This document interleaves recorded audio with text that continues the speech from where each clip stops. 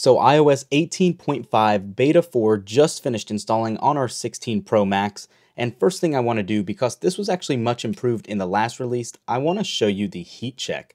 So right after the update, this one is feeling significantly warmer than what Beta 3 had. And you guys can see in the typical areas that it gets hot near the camera on the right side there. It's over 112 degrees Fahrenheit. That's pretty warm to the touch, needless to say. So it is still running a little warm during those updates. So just something to keep in mind. You will feel that cool or heat to the touch, and it's not cool to the touch as you might have hoped. So first things first, this build did come in at 839 megabytes basically, and it did download pretty quick and install much better than what some of the other recent updates have.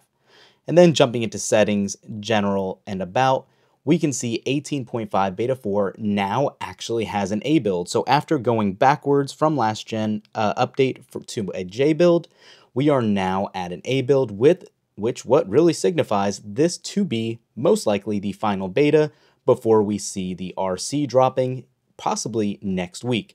As we're in an early and every weekly release cycle now, this should be good to go. Hopefully not a ton of bugs are found, and this might be the final build we get for that RC. Like I said, the modem firmware is still 1.60.02, so nothing new there at all.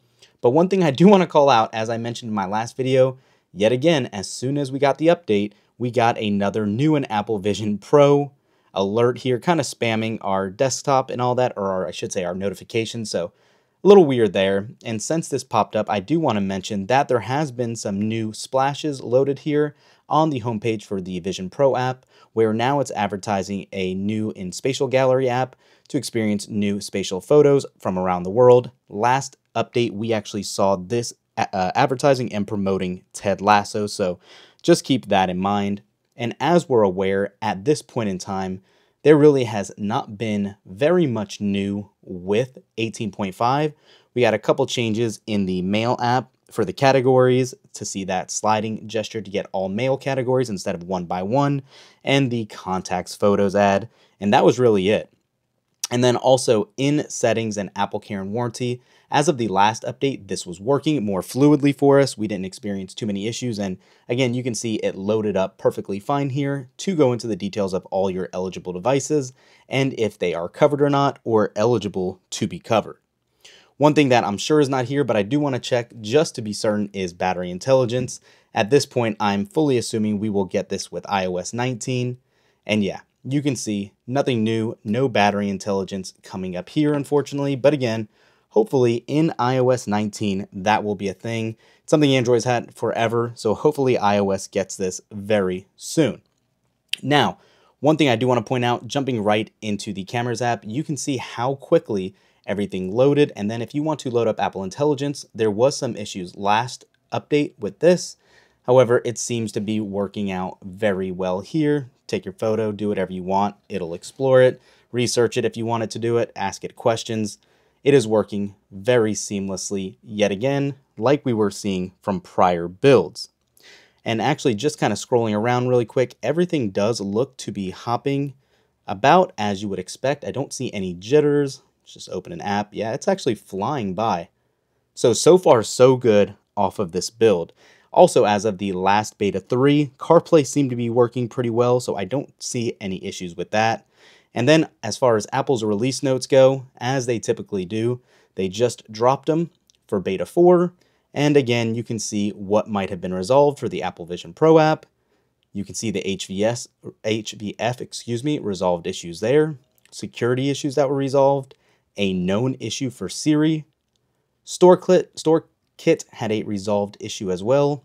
Writing Tools had another resolved issue, and that is it. We did also get iPadOS 18.5 Beta 4 today, macOS 15.5 Beta 4, tvOS 18.5 Beta 4, and visionOS 12.5 Beta 4, as well as watchOS 11.5 Beta 4, although this was not ready to be downloaded at the time I started filming this, so I'm sure it'll be there shortly.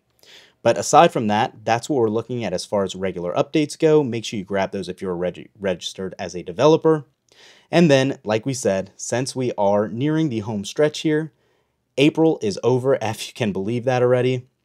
And then next week is going to be the first Monday in May on May 5th, and we can anticipate the final build or RC, provided no new bugs are found in here, on Cinco de Mayo on Monday the 5th, and then possibly a public release on the 12th. It's staying and looking much more likely for that.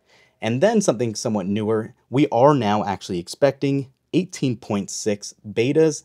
I thought 18.5 would have been it, and we just ride that out until June 9th came around for iOS 19.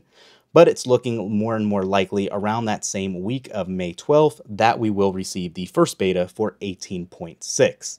So again, nothing new here. Take a look at it, pick up the download. We'll obviously do a follow-up with battery life and how everything is working with that here in the coming days, and performance as well, because that's always an outstanding issue people want to know.